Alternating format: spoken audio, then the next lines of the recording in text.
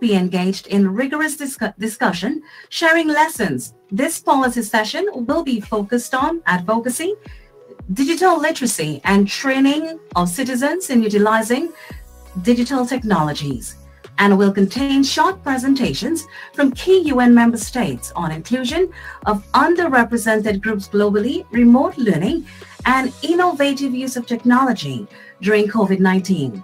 The theme of this section is Overcoming Gender Obstacles in STEM.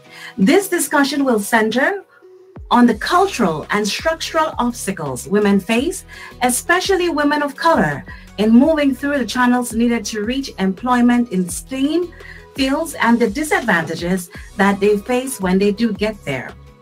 Now we begin with the remarks from countries and states on efforts towards overcoming gender obstacles in the STEM field and the potential benefits of an interdisciplinary STEM model. Each of the speakers will do so within a 2 to 3 minute time frame. We are privileged to have in our midst His Highness Prince Ermias Sahle Selassie of Ethiopia.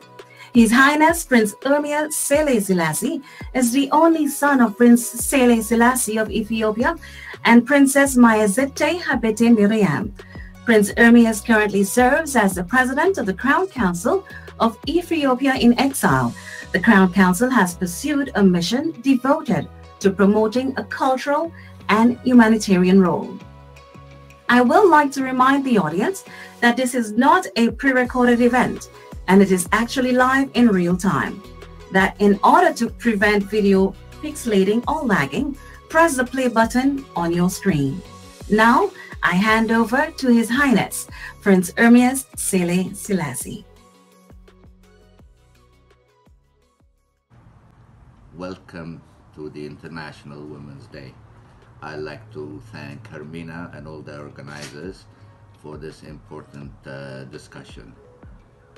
Certainly technology has changed our lives, and it's important that we all become cognizant of the digital divides that face both our societies here in the United States and especially in Africa.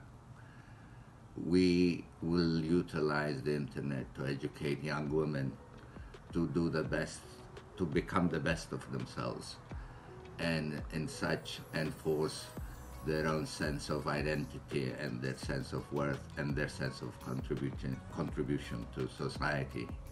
We've done very well in Ethiopia, where we have ministers heading ministries. We have the first president, first time in our history. So these trends are all very promising, and I hope it will be inspirational. We have a very young population in Africa, and I think the diaspora here in the United States can play a critical role in both linking and bridging the digital divide and inspiring the future leaders, future women leaders in Africa. Thank you so much.